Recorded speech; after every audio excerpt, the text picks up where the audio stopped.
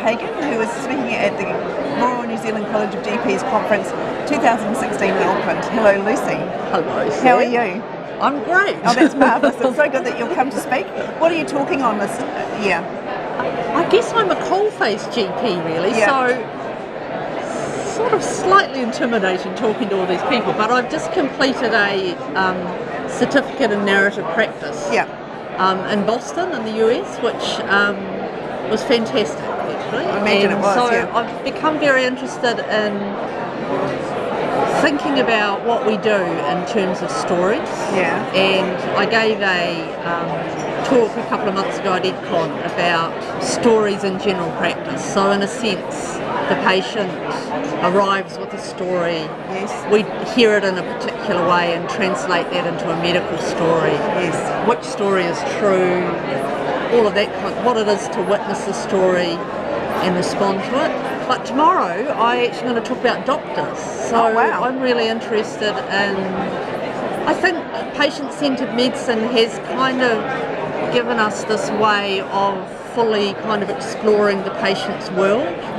But the doctor's world is kind of unexamined or not really there. We're still sort of slightly put on our doctor's hat and kind of interested in sort of teasing out the doctor side of the equation. So the talk tomorrow is called Narrating Ourselves, and it's the idea that we create an identity by participating in stories or hearing stories. So the way that we think about how to be a doctor is from stories we've been part of or heard, and we accumulate those stories, and we kind of understand stories because we can put them into broader narratives. So you might talk about a heroic doctor narrative, and then you would instantly understand stories of being a doctor that fit that narrative.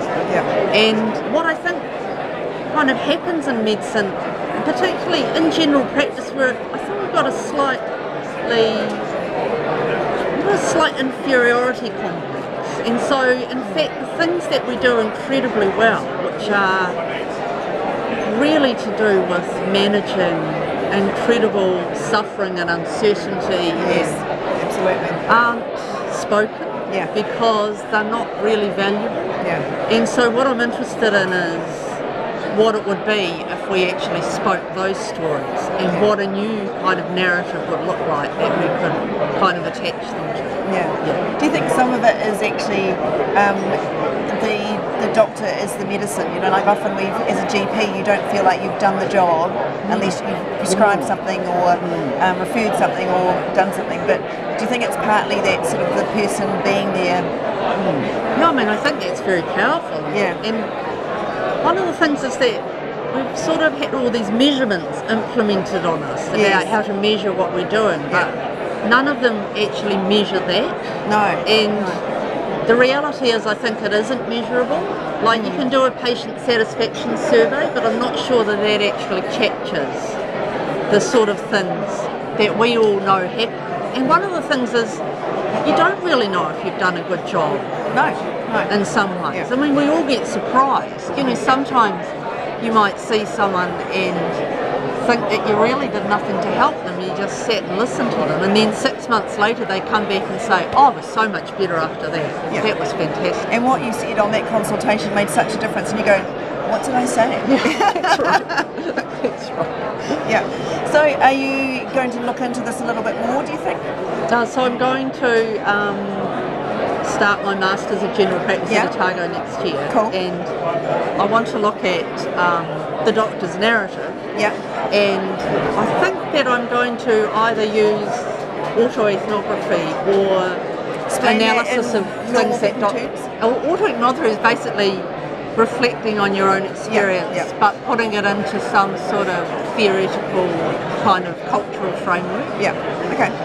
And I might also have a look at writing by doctors, like particularly by GPs, like memoirs or things that people have written. Oh, very good. And I must say, I just watched a fantastic movie called The Country Doctor, which is a...